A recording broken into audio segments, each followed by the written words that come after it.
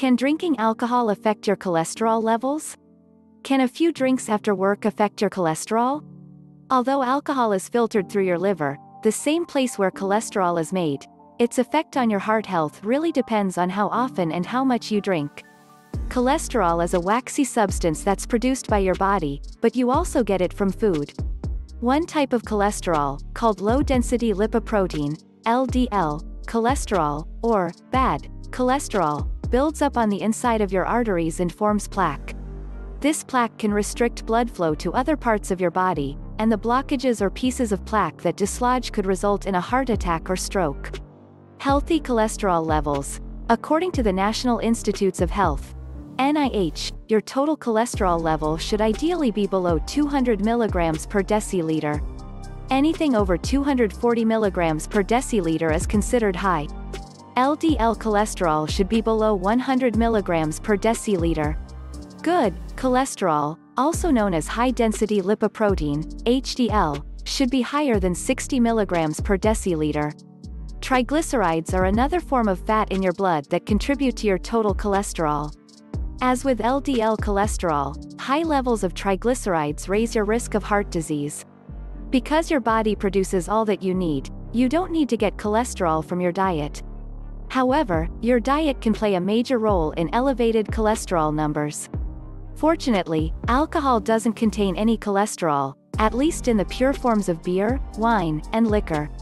However, what you mix with it, and how much and how often you drink, can influence your heart health.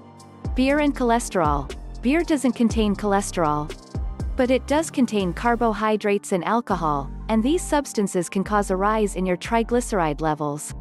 You'll also find plant sterols in beer.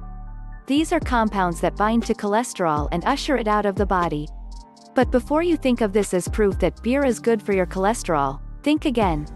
Research trusted source shows that sterol levels in your average cold one are so low that even a whole grain beer doesn't have enough to positively affect cholesterol.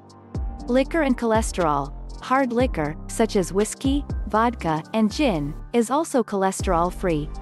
However, some concoctions, such as the new trend of candy-flavored whiskeys, may contain extra sugars, which can affect cholesterol levels. The same is true for other cocktails and mixed drinks, which often include ingredients with high sugar content. Both alcohol and sugar can increase triglyceride levels. Wine and cholesterol. Wine has the best reputation out of all alcoholic beverages when it comes to the adult heart. This is thanks to a plant sterol known as resveratrol that's found in red wine. According to research, resveratrol may help reduce inflammation and prevent clotting in the short term. This can contribute to increased levels of good cholesterol. Resveratrol's positive effects, however, are not long-lasting. More research is needed to support the idea that this plant sterol reduces risk for heart complications. How much and how often you drink matters. Even though beer, liquor, and wine all have different effects on your cholesterol levels, your heart is more affected by the amount and frequency of your drinking than it is by your choice of beverage. Moderate drinking, which the NIH defines as 1 drink per day for women and 2 drinks per day for men, is the amount of alcohol considered to have a protective effect on the heart. Large studies have shown that moderate drinkers were significantly less likely to have a heart attack when compared with people who didn't drink at all. And men who drank every day had a lower risk compared to those who drank once or twice a week. Research shows that moderate alcohol consumption can raise your good cholesterol levels by increasing the speeds at which proteins are transported through the body. Drinking more than what is considered moderate, however, has an opposite effect, because it can raise both cholesterol and triglyceride levels. The takeaway: how safe it is for you to drink depends on many factors, which you should discuss with your doctor. But if your doctor gives you the thumbs up to have a drink or two, keep the following in mind. The jury is still out on which alcoholic beverage is best for your cholesterol.